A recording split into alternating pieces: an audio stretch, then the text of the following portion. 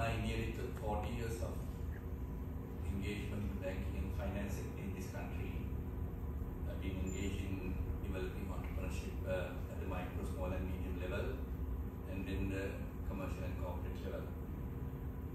We were talking about the entrepreneurship and nearly 70 years of engagement on the multilateral agencies like the IMF, IFC, ADB, and all the other countries to develop entrepreneurship, or particularly SMEs. SMEs in this country in the last 70 years have not blossomed. We just have a few commercial listed companies only. The reason being, there are a number of things. One is, what I see is there's a big difference between self-employment and entrepreneurship. There is a lot of people think self-employment is entrepreneurship. It's not.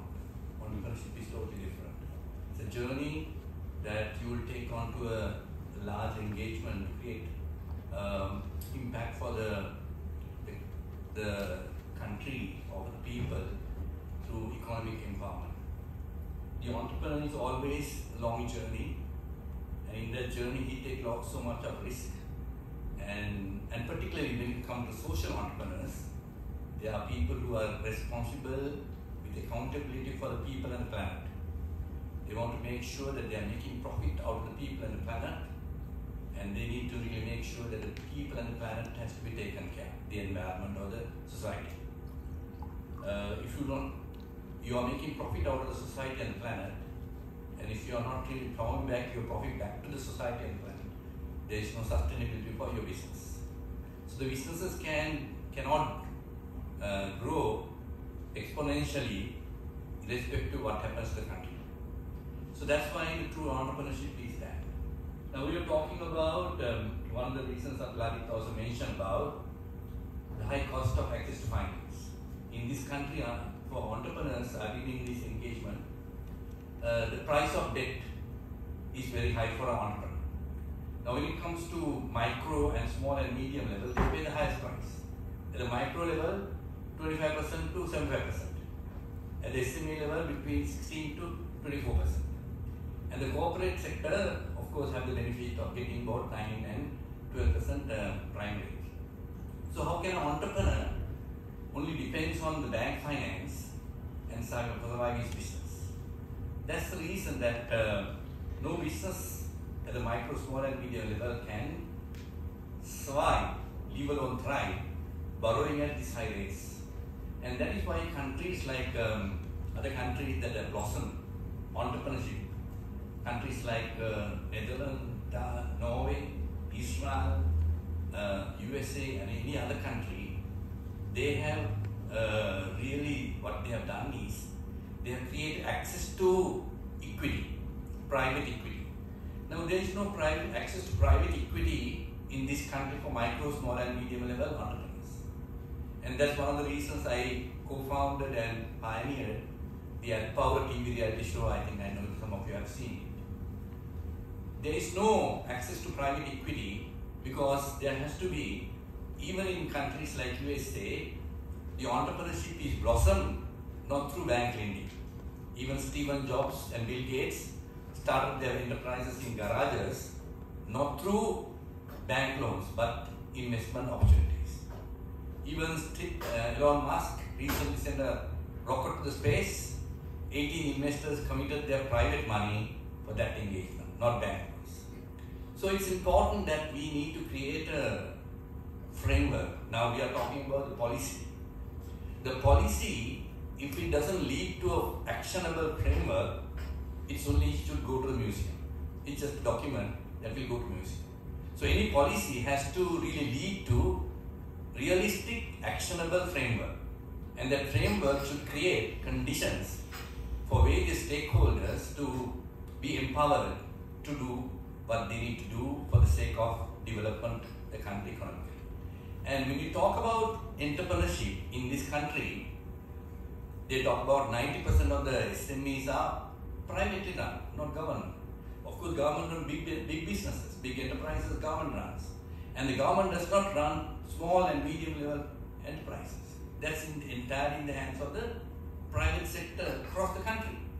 And these entrepreneurs, whether it's normal entrepreneurs or social entrepreneurs, they need to really be empowered.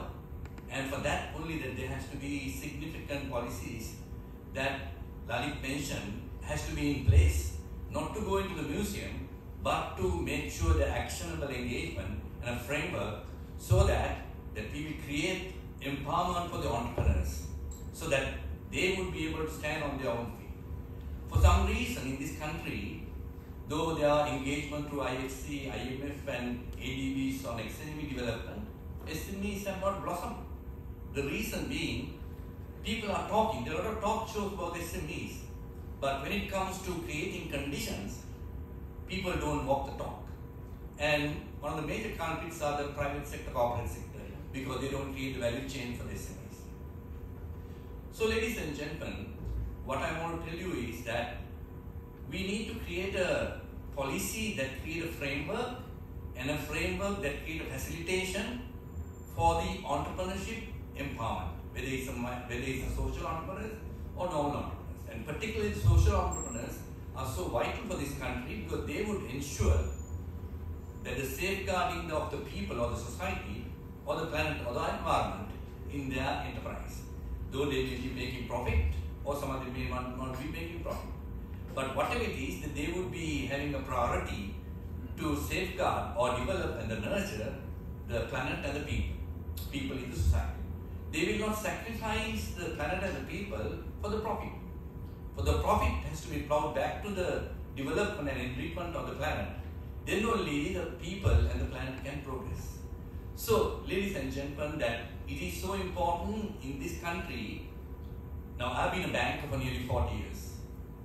And the bankers, if you look at, making unprecedented profits.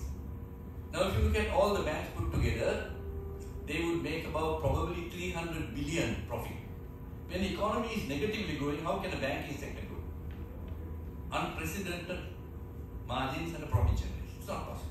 So that's why there has to be a framework to make sure, even from the regulators, the bankers engage in responsible lending, responsible access to finance. Not only banks can only lend, they can give equity. And there has to be a framework creation in this country through multiple engagement from the public sector and the private sector and institutional mechanism so that there is an opportunity for private sector investors, impact investors, put their funds, private money, into development of the entrepreneurs at the small, micro, small and medium level. Because the corporates can go to the stock markets and raise capital, but the SMEs cannot do that. They have to depend on money lenders, finance companies and banks. So that's why it is important, the public sector. Now this is what is happening in countries like Germany, in Israel, in other countries. There is significant collaboration between the private sector, public sector, institutional mechanism to empower entrepreneurship. And one of the key things that they do is create opportunity for access to private equity at the small and medium level. In this country, there is nothing. Only all the entrepreneurs in this country have, whether social entrepreneurs or normal entrepreneurs, they have only high price debt, either from finance companies, money lenders or banks. So we need to change these dynamics. And in this context, you who are, ladies and gentlemen, the leaders of the public sector, when you are making sure that you are creating ideal conditions to bring policies, and we have to ensure that policies create framework for action, and that framework should create facilitation for the empowerment of the entrepreneurs, not only access to finance, access to equity, access to markets, access to nurturing, but making these entrepreneurs more viable, commercially viable, as well as scalable in their business. And that is where we want to make sure that in this country, now we have done that. Actually, British Council should be applauded for the kind of initiative they have done for the last 10 years. And Dr. Lalit Bilbergi in this area to develop that. And that is where we need to not only develop and nurture the social entrepreneurs, as Lalit mentioned, but also other side of the coin is impact investors. Impact investors are not money lenders or the bank lenders, they are investors. Now that's why I said most of the entrepreneurship in the world developed through not bank loans, but investments. All these micro level, small level, global investor entrepreneurs has emerged as a result of some passionate impact investor connectivity. And we need to create that. And Lalit also mentioned about credit guarantee fund. Now this is where the public sector and private sector can come together and create credit guarantee fund. And also leave alone the investment to the investors, but you create the facilitation through the proper framework. And the private sector investors are willing, they have the funds in this country. And actually to empower, I bought about 20 leading businessmen to invest their private money into social entrepreneurs at equity, not loans. That is possible. There are Sri Lankan leaders in this country who are willing, private sector businessmen, who are willing to put their money. But you need to create the framework, policy that will lead to actionable framework. And the framework that can create facilitation to empower entrepreneurship in a bigger way, so the entrepreneurs can, not just the way of social self-employment, but an entrepreneur can blossom to be very commercially viable and business scalable enterprise that can probably become an exporter, eventually exporting some of the things in this country. So ladies and gentlemen, we are committed, Lanka Impact Invest is not founded for that, and we are committed together with all the other stakeholders, make sure, create that conditions, and you who are leaders of the public sector, and we are willing to collaborate and partner to ensure that this important other side of the coin is there for the empowerment of social entrepreneurs. Thank you.